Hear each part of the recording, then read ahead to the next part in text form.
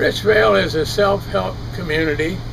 which started in the beginning with our founders that came in 1911, 12, and 13, which happened to include my parents at the time. They came to what was had primarily been wheat land, and it was not grown to a success,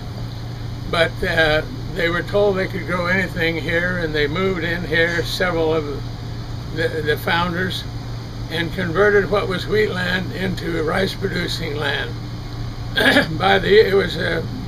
1915, the land developers were gone, and it was left to them to develop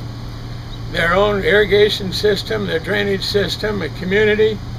a local church, a local store, a local post office.